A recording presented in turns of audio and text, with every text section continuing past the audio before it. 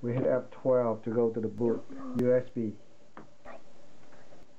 Alright, here it is. So this is Clover. Now we have Mavericks base, which is my USB. This is my boot disk.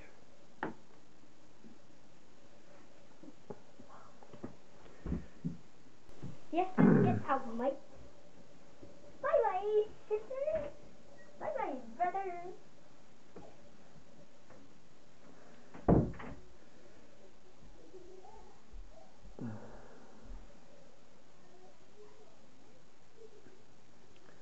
So one good thing about this one is that it will come up in full resolution instead of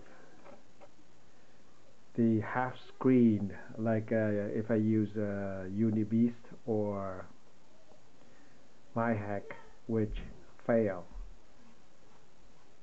to install. Alright, here it is. Nice screen. Alright, let's do it. So let's go to this utility.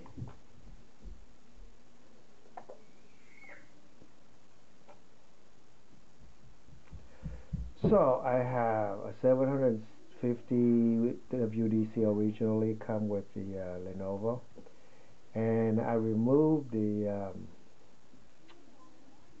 DVD drive and I put 128 gigabyte Crucial SSD. So I have Windows 7 32-bit,